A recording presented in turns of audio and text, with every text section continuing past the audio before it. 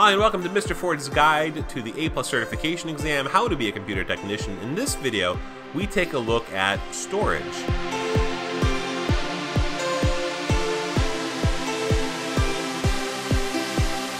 So welcome back. In this video, I want to take a look at storage. Now, storage is the ability of a device to retain data, either temporarily or permanently. And we're little quotation marks here because permanently is it's a relative term, shall we say. For example, you have RAM, which will you'll lose memory once you turn the computer off. Then you have a hard drive, which is supposed to retain the information permanently.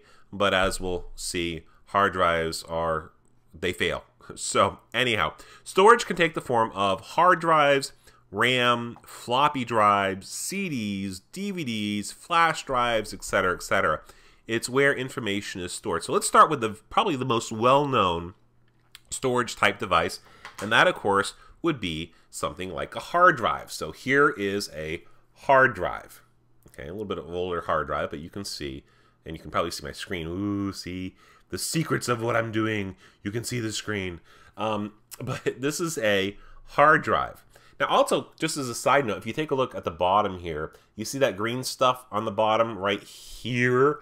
Okay, that looks a lot like the motherboard. That's because it's made of the same material, the printed circuit board. So this is a hard drive. This is the predominantly, probably the most well-known, most thought of when we talk about things like storage.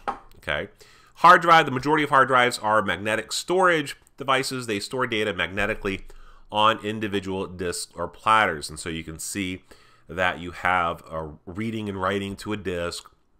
The platters, they're made up of aluminum or glass and coated with a magnetic medium. Now, again, here is a warning for hard drives. Your most valuable information is stored on your hard drive. Your family pictures, your tax information, accounting information. This is your most important part of the computer. Your data is the most important part. And of all the components on a computer that are most likely to fail, this is it. This is the most likely device to fail on a computer. In fact, hard drives fail. It's not a matter of if, it's a matter of when. All hard drives break. All hard drives die. And again, it's not a matter of, no, not my hard drive. Yes, your hard drive will eventually crash, die, burn, all that fun stuff. And so data backup is very, very, very important. And we will take a look at how to do that and how to wipe drives.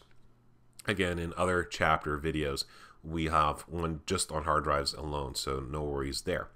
The next type of drive, which is a newer one to the field, is called a solid-state drive, an SSD. You're going to find your solid-state drives more on your tablet computers, more on some of your really lightweight laptops. So, for example, I have an iPad here. This iPad doesn't have a hard drive like this. This hard drive has movable parts. So, for example, when your computer starts up, you might hear, okay, the starting up of the drive. You don't hear that with devices like this. This has a hard drive, but it's going to be a solid-state drive. It's going to be much more like a flash drive, a memory chip. And so you're going to see your solid-state drives more on your smaller devices, more on your lower-end devices, mobile devices, definitely. So that's a solid-state drive. It uses less electricity, all that good stuff. So there's some good and bad to the SSD. It's very quiet because there's no movable parts. It's resistant to shock. Again, no movable parts. You can drop it to a degree and it won't die on you. It's thinner than traditional hard drives. I mean, again, if you take a look at this hard drive and you take a look at this iPad, okay, you couldn't put this in this anymore. And so you can make these a lot thinner.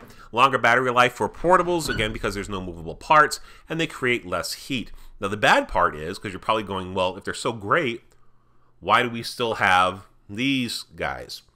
Because the solid-state drives are a lot more expensive.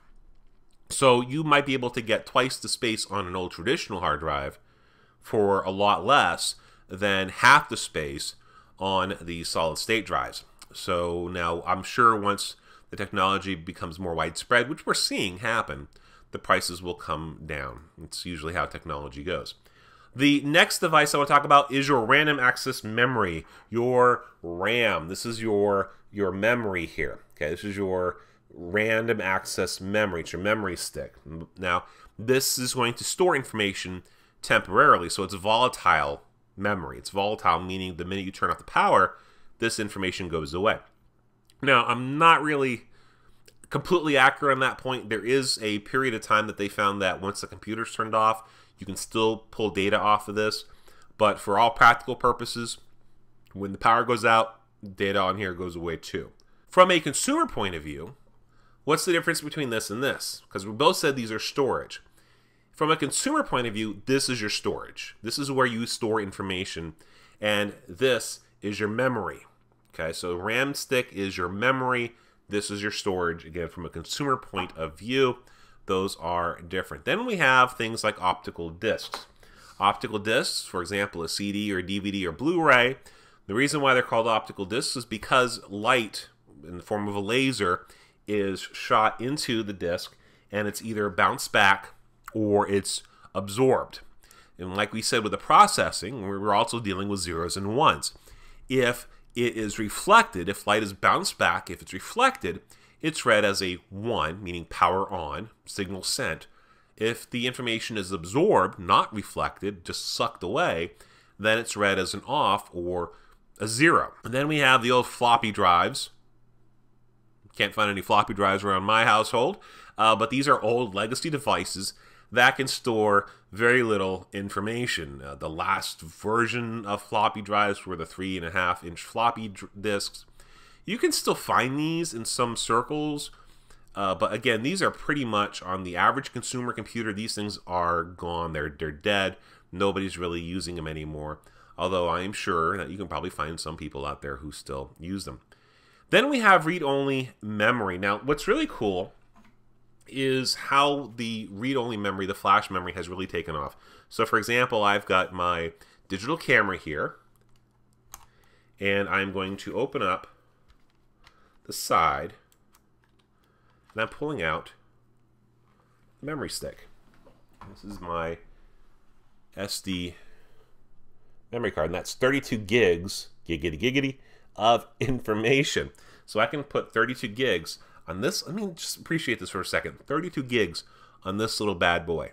Okay, the floppies that we just talked about were bigger than this, physically bigger, but didn't store half or even a quarter of the information that you can put on one of these little doohickeys right there. So read-only memory, also known as ROM, this is a special type of RAM that does not need electricity to keep its information. So unlike RAM, where I'm putting the memory card back, unlike RAM, where if you turn off the power, the information goes away, ROM holds the information. It retains the information. So power goes out, it still retains your information. ROM is no longer just read-only. So ROM used to stand for read-only memory, meaning you couldn't write anything. Once it was written, it was done. It's no longer like that. In fact, today's ROM is, you can play with it, you can update it, you can change it, all that fun stuff. So today's ROM might also be called firmware. So you might hear that you have to do a firmware update, let's say on your smartphone. That's the ROM. You can update firmware, for example, on your smartphone, like I said, your computer, your printer. Printers have got little computers inside of them. Your car, yes, your cars have got little computers inside those too. You can actually update your ROM on your car. Game console, digital camera, etc., etc. So ROMs evolved over the years. We had PROM, which was programmable read-only memory. This would come from the factory with all the information on it. You couldn't change it, you couldn't update it. It was just there, it was etched in stone. Then we had EEPROM, which was erasable programmable read-only memory. And to change the information on it, you used to have to hit it with some UV rays. You would boost with UV rays, then you could write to it.